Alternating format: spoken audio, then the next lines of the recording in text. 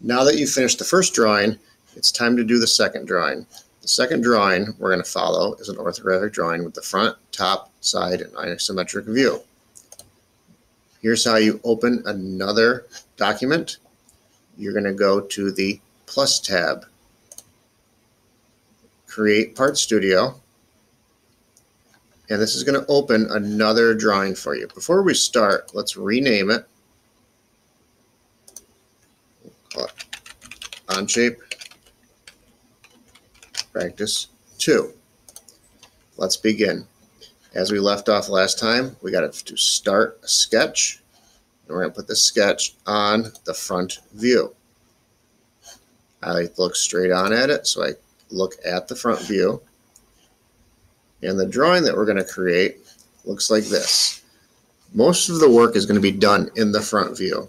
If we look at it, this is the shape that we're going to draw.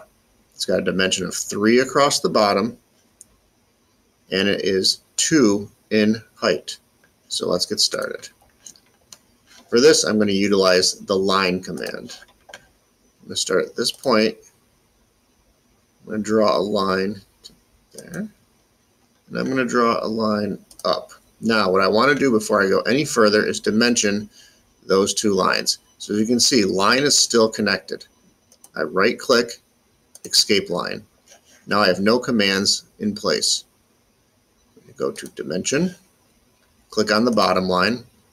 As you remember, this was 3. The height of this is 2. Let's finish the rest of this. So I'm going to go to line, go back to this point, go up a little bit, over, and connect. Now, I don't have the correct dimensions of these two lines in right now. I'm going to look at my drawing. This line should be 1. This line should be 1.5. Go back to dimension. I'm going to make this 1. Make this 1.5.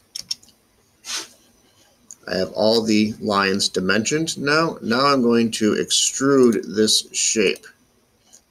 This shape now will be extruded 2 inches. So we've drawn this profile. Now we're going to give it a depth of 2 inches. Close my sketch. I'm going to go to extrude. And I like to look at it in an isometric view so I know that it's working correctly. I click on the profile I sketched.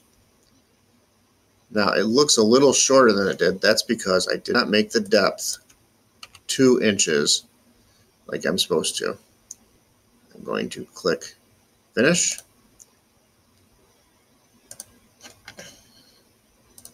And there is my shape. Now it's missing a hole on the front of it.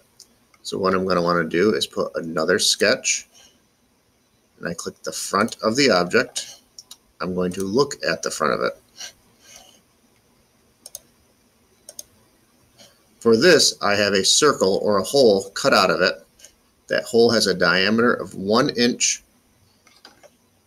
Go back to my drawing. I'm going to click circle. I draw a circle. I'm going to dimension it to be 1 inch. Now I'm almost done, but I don't know the correct location of this located on this shape. I need to know how far is it from the center to the bottom of that line. So I look at my example. It's 1 inch, and then from the center to the left side, it's 1.5. So let's change those. So this would be 1 inch, and then dimension from here to here, 1.5 inches. Now I want to cut this out. It's very similar to extrusion. I close my sketch, click on extrude,